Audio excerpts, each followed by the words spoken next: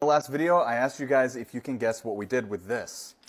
And some of you did guess correctly. This is called a skull clamp, and we use it to fixate the head to the bed. And here's how we do it. It all depends on how we want the patient to be positioned, but for all intents and purposes, we typically place 2 pins on the left and 1 on the right. And then we go ahead and we squeeze. Here's how it looks. Just like this, and there are these markers over here that tell you how much pressure is being applied, and typically we try to apply a force of about 80 pounds per square inch. And all of that pressure is just on these 3 pins over here.